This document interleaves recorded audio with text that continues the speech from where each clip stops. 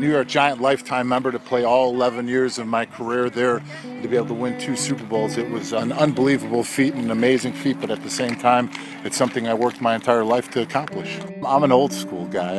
I'm somebody who believes in loyalty, being somebody who is a man of their word, and the Giants were the team that believed in me and drafted me out of college, and there was no other team I wanted to spend my career playing for, and to be able to play 11 seasons there, to accomplish what we did as a football team, to have the Super Bowls, was absolutely amazing. And those are memories and friendships and a brotherhood that I'll have for the rest of my life. So to be able to be here now as an ambassador of the NFL and as an ambassador of the New York Giants, it's truly been a phenomenal experience, because in '07, being here as a player, you were so focused on being into the game and making sure that you were prepared for Sunday. So now to be able to come here and actually give back to the community, to have this Play 60 event where you're spending time with the kids, teaching them the fundamentals of football, but more than anything, letting them have fun.